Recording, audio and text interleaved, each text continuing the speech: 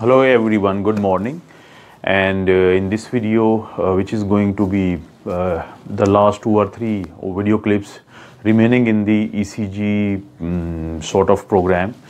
So in this video, we'll talk about the right bundle branch block, which is again a very important thing to be diagnosed from the ECG paper. Though it is not that dangerous for the patient, but it's important to understand how it happens and how you can find it out from the ECG paper. And at the end of the video, if you think the video is good and you like it, then do press the like button. Try to share it, and if you haven't subscribed the channel, do it, and also press the bell icon. That will help you to get the latest videos even after the ECG series. And that will also help me to grow the channel further, because it's going to go even higher during the in the future. So thank you once more for watching the video. And if you're watching it, try to watch it completely, because that's the only way you can understand what we are going to talk about in the video. Thank you once more. So in order to understand the concept of the right bundle branch block, which is RBBB, the first point is to understand what is RBB, or right bundle branch. Right bundle branch is a branch. It's on the right side and it belongs to the bundle part of the conduction system. So if we revise the conduction system, everything starts from the sinoatrial node, which is here. Then it goes through the intra-atrial tracts, including this one, which is the Batchman tracts, and depolarizes the atria. From there, impulse enters into the AV node, which delays it for a short time, and then it enters into this part of the conduction system, which we call the bundle of His. And from here, it goes towards 3 sides. One very small branch goes towards the septum, and septum is depolarized before these 2 ventricles are depolarized. And along with that, this impulse also enters the right bundle branch and the left bundle branch. And at the end of these bundle branches, there are Purkinje fiber which are embedded into the ventricular muscle. And here, when the ventricular muscle are depolarized, then there is formation of the QRS complex as a result of this conduction system. Now this whole conduction system ends up in the formation of this very fine morphology of the P, QRS and T waves. P is the first positive deflection on the ECG paper, and it represents the atrial depolarization. Depolarization of the atrial muscle, which happens as a result of impulse entry from the SA node into the atria. From there, it goes through the conduction system and the bundle branches into the ventricular muscle. When they depolarize, there is a formation of the QRS complex. This first downward deflection is Q, then it's the R, and then it's S. And when the ventricle, they repolarize, what we mean by repolarization, we have discussed in the previous videos. When the inside of the cells will become negative and outside will stay positive, this is what we call the repolarization. And that ventricular repolarization is represented on the ECG paper as a T wave. Now, as a result of the ventricular depolarization, a narrow QRS complex is produced. Why we call it narrow? Because the duration of the QRS complex, normally when there is no blockage in either of the right or the left bundle branch or anywhere in the conduction system, when there is no blockage and the source of the conduction system or the impulse is from the SA node, sinoatrial node, or from the upper level of the AV node, which we call the junctional pacemaker, then the QRS complex will be narrow. What we mean by narrow? It will be less than 3 small boxes in duration, and we had seen in the previous videos that the duration of 1 small box is 0.04 second, and the duration of the 3 small boxes will be 0.04 into 3. That makes it 0.12 second. So the normal QRS complex, in absence of any bundle branch block, will be less than 3 small boxes, or it will be less than 0.12 second. Question arises if there is a block on the in the right bundle branch block, in the right bundle branch rather. If there is a block here, which of the 12 ECG leads will be the most representative of that change? This is very important. So because it's located on the anterior side of the heart wall, So the chest leads are going, one of the chest leads or one or two of the chest leads are going to be the one which can represent this change most prominently. Now let's revise how we place the chest leads. We first locate the suprasternal notch, come underneath downwards, and here is the angle of Louis or manubrium sterni. Right, parallel to it are the second intercostal space. We descend down to the third and then to the fourth intercostal space. In the fourth intercostal space, on the right side of the sternum, we place C1. On the left side of the sternum, in the fourth intercostal space, we place C2. Then we do not place C3 before we had placed the C4, which we place in the fifth intercostal space on the left side of the sternum in the mid-clavicular plane. This is the mid-clavicular line, not nipple. Nipple can move around. So better you do not follow the apex, neither the nipple, but fifth intercostal space, left side and mid-clavicular line. And in between C2 and C4, you place the C3 wherever it goes actually. Then C5 is placed in the fifth intercostal space in the anterior axillary line, and C6 is placed in the fifth intercostal space in the mid axillary line.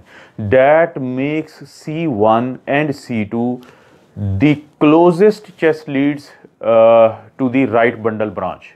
They are located in the vicinity or neighborhood of the right bundle branch, and whatever the changes on this part of the myocardium and the conduction system will be captured most significantly by lead C1 and C2, and here we will talk about the C1 only, which we see on the ECG paper as V1.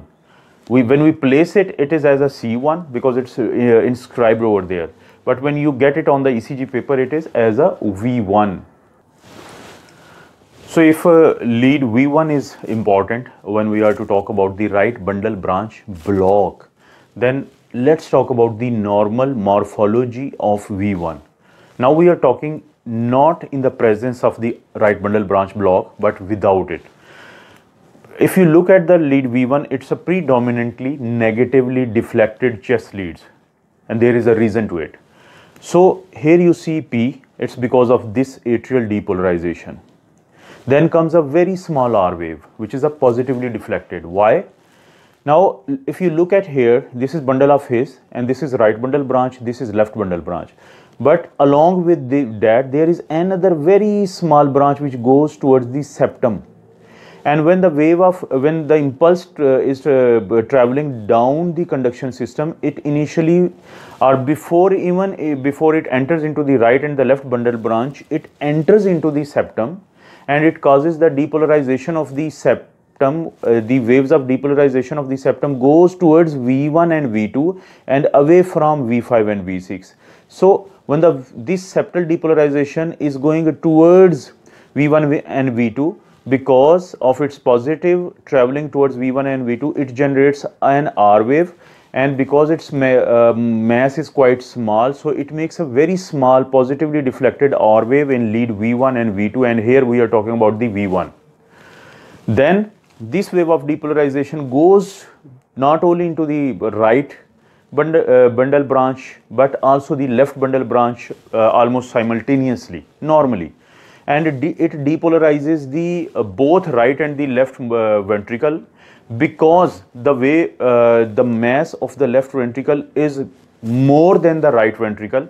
So the wave of depolarization of the left ventricle becomes more significant as compared to the right ventricle wave of depolarization.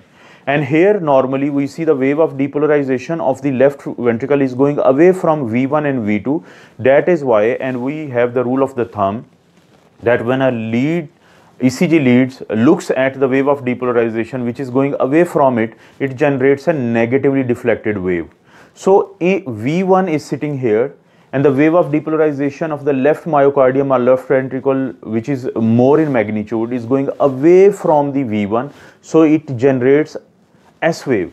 So S is because of the left ventricular depolarization which is going away from lead V1, and the T is because of the ventricular repolarization. So this is the normal morphology of the chest lead V1 on the ECG paper. Now in comparison with the normal, let's see what are the changes happening in the right bundle branch block situation. Now here is the block. This is the block. Now it is not allowing the impulse to pass across this block. So wave impulse came from the SA node, went to the atria, caused the atrial depolarization, which generated a P wave. Then it entered into the AV node and it generated PR segment. From here it went to the bundle of His, and now it was supposed to, first it entered into the septal branch and went to the septum, caused its depolarization, which made a very fine small positively deflected R wave as before, because the event of the blockage is post septal depolarization. Now it was supposed to pass on the into the both right and the left branches, but there is a block on the right side, so it goes as previously as normally into the left side of the conduction system. It goes towards the posterior fascicle and anterior fascicle of the left bundle branch. It enters into the Purkinje fiber, which are embedded into the ventricular muscle, and it causes the ventricular depolarization, and the wave of depolarization of the left ventricle makes S wave, which is negatively diffracted like the normal V1. So there is a R wave, there is an S wave as it was normally, but there is a problem now. There is no impulse transmission across the right bundle branch because there is a blockage, because of ischemia, because of any other problem like the fibrosis and any other problem. It may be age related. So what happens that this impulse which has gone into the left myocardium or the left ventricle, then it finds its way through the muscles. It jumps from one muscle to the other and then it enters into the right myocardium, and it also depolarizes the muscles of the right myocardium or the right ventricle. Now it's taking it more time, so that is making the QRS complex broad, and by the time it reaches there, it had made the QRS complex broader than the three small boxes. Now what happens that when we normally we were supposed to end everything here, now V1 looks at the wave of depolarization of the its own right myocardium or right ventricle coming towards it.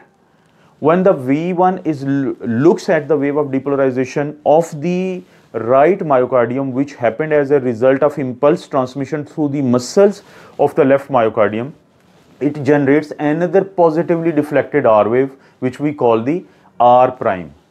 So that gives a pattern, specific pattern in lead V1 and V2, and here we are talking about the lead V1, which we call the RSR pattern or rabbit ear pattern. So this is a very characteristics pattern of the right bundle branch block.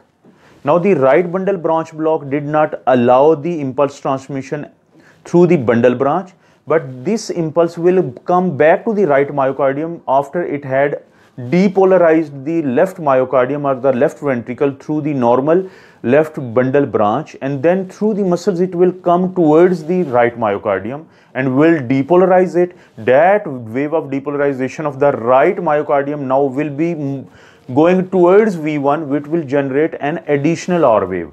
And this wave of depolarization of the left myocardium or the left ventricle, which was going away from lead V1, had already generated a negatively deflected S wave.